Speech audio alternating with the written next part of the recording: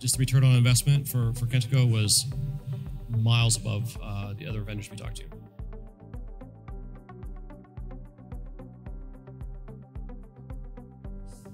I just want it to be fast, so in terms of digital performance. So it's like it's got to pass core web vitals, and that's changing all the time. And so the headless architecture is really good with that because it delivers a flat file. So I'm really excited about that. We don't have a whole lot of client-side rendering, but really just a fundamental thing that we wanted to do was keep IT out of the marketing department, right? So IT doesn't want to deal with me every time I want to have a landing page, and I don't want to have to deal with them every time I want a landing page. It's pretty baseline, but that's what we wanted, and that's what we're getting.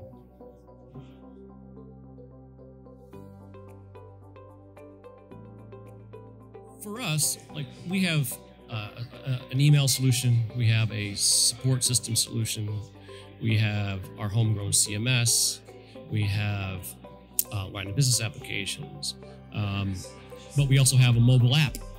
We have billboards. We have on-site kiosk for point of sale. So all of that stuff is on the roadmaps. Like we can do all of that from Kentico. And that's what I want to do, right? So use the single code base for mobile app, web, email, and eventually digital billboards that you see on the highways and the point of sale kiosk. So, and whatever else the next channel is.